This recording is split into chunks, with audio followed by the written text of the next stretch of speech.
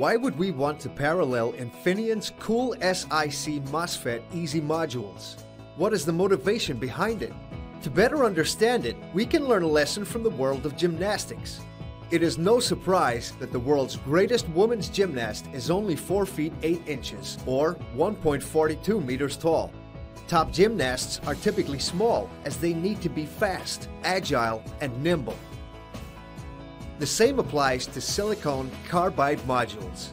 This is a case where smaller is better. So, what are the key advantages of using smaller easy packages? With the same 6 milliohm internal chipset, a 62mm package has 2.5 times the loop inductance and switching losses compared to an easy 2B package. It is difficult to make large high-current chips with SiC due to yields. So, building a high-current silicon carbide MOSFET module requires a large number of chips in parallel, which makes the design and layout challenging.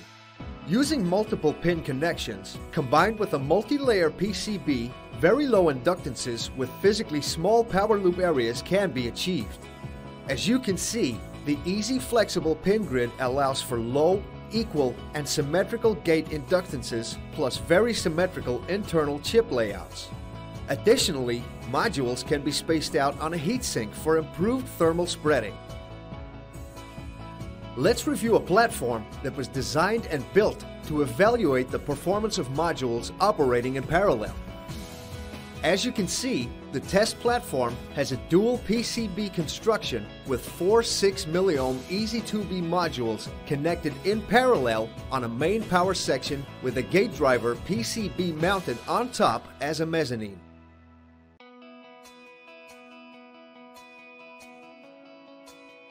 So how can we use this platform to test the paralleling performance? A double pulse test setup with an H-bridge topology is used. An H-bridge is employed so that current flows and magnetic fields match the final application. Here, in this schematic, MOSFET 2 is the device under test. This also requires synchronous rectification firing pulses for MOSFET 1. Keep in mind that measuring voltages on the upper devices requires a high-performance isolated differential probes. This is the actual test setup of the H-bridge and load inductor in an enclosure for safety. What are the design challenges for the gate driver circuit? It is key to turn on each gate at the same time and with the same voltage. The 6 milliohm half-bridge module pinout has a dual gate source connection. These must be driven together. The symmetry is achieved by a mezzanine PCB and a tree structure with low inductance trace pairs, gate source with similar lengths and inductances. The local boost stage layout for each pair of gate connections is symmetrical.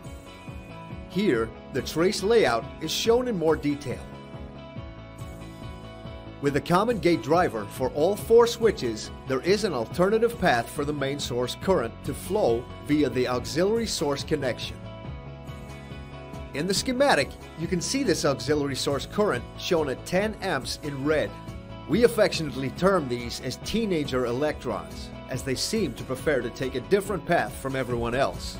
This current must be limited as it can cause gate oscillations and device failure. A couple of techniques can be used to reduce this unwanted current flow. A gate source common mode choke, which presents a low impedance to the normal gate currents, as the in and out currents are equal, but acts as high impedance to the unwanted source currents. A local boost stage with some local decoupling capacitors and supply resistors increases impedance in the auxiliary source path without affecting the gate waveform. So, in summary, even if silicon carbide MOSFETs switch very fast, they have some characteristics that aid with paralleling compared to slower IGBTs. The transconductance is softer, so for a small change in transconductance or in gate voltage, there is a smaller change in the main current.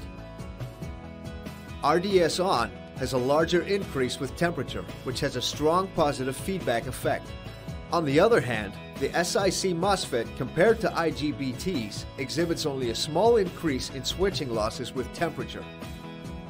With IGBTs, higher switching losses equal hotter chips, which, in turn, translates into higher switching losses and a negative feedback effect. Finally, we have a helpful correlation between the distribution of RDS(on) and switching losses. To conclude, there is no magic to paralleling cool SiC MOSFET devices, and this enables high current solutions for applications like UPS, auxiliary inverters, or EV charging.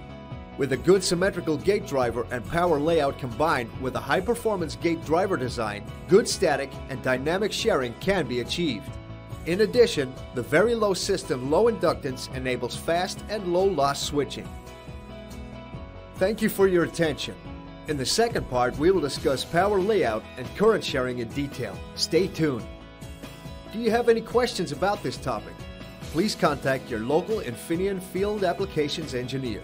And if you need additional information on paralleling Infineon SiC MOSFET easy modules, just have a look at our product page at infineon.com/easy. And don't forget to subscribe to Infineon's newsletter for engineers. Hope you'll find it useful.